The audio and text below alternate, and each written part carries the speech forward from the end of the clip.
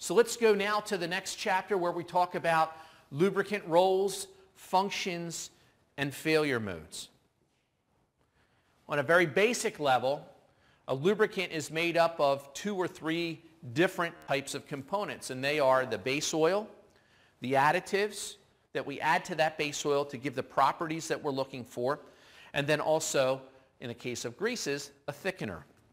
And a thickener is the only difference between an oil and a grease. We've taken a formulated oil, to that we've added a thickener to help it stay in place. That's why we use a grease, because we don't want it to leak out. It may be a situation where a machine does frequent starts and stops. So if you have a sump under that machine and it's sitting there and running and the oil is coating all the parts, and then you have to shut it down, where does the oil go? Gravity takes over, takes it to the bottom. Now you go to start it again, it takes some amount of time for that oil to get back up and cover those components. If you have frequent starts and stops, that adds up. For example, in a vehicle, a motor vehicle, something close to half of the wear that your engine will ever experience happens in those few seconds of starting and turning the key because of that delay in coating of those surfaces. So if we can minimize that damage, it makes sense. And in some machines where we have the option to use grease versus oil and there's frequent starts and stops, that's part of the reason we do that, or we see that. In other cases, it's because of the likelihood of leakage.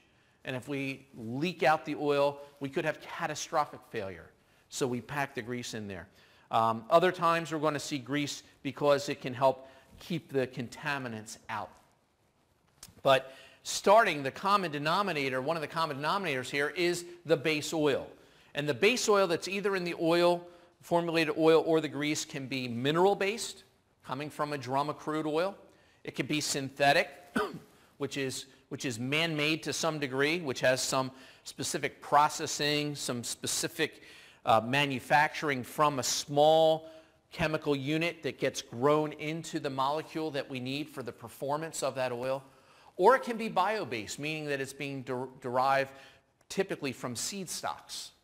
Linseed, canola oil, corn oil, soybean oil. These are some of the sources for these bio-based fluids.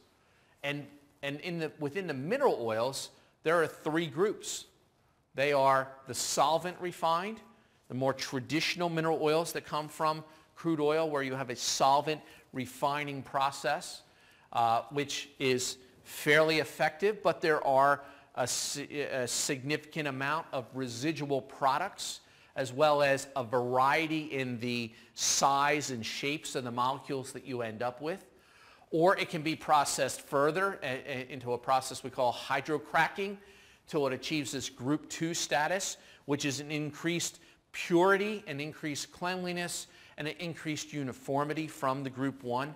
Or we can take it even further, sometimes referred to as a severely hydrocracked or isomerized or hydroprocessed fluid that qualifies as a group 3. And when you get up to the group 2s and especially to the group 3s, you get better performance, you get longer life, you get better thermal resistance and resistance to oxidation, better viscosity index performance, and so on, till it almost starts to behave comparably to some of the synthetic products. And so these end up being kind of a cost trade-off between the traditional solvent refined mineral oils and the more expensive synthetics.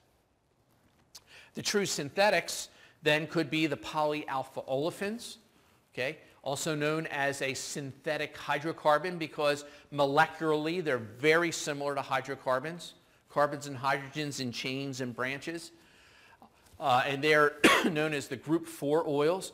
Or you get some other type of synthetics that all get bundled together as what we call group 5s. And they could be silicone fluids. It could be fluorinated compounds. It could be polyalkylene glycols or esters as examples of what falls into the group 5. And then the third category I talked about was the bio-based fluids. And the bio-based fluids, again, coming from seed stocks and so forth, from these plant sources, they also happen to fall into this group 5, but they're primarily there because of concerns about environmental impact, okay? Maybe biodegradability, maybe toxicity into the environment in which they might leak. And so there is an increasing focus on the use of some of these products as well, even if they traditionally have somewhat less of a performance profile compared to the synthetics and even to some of the mineral oils.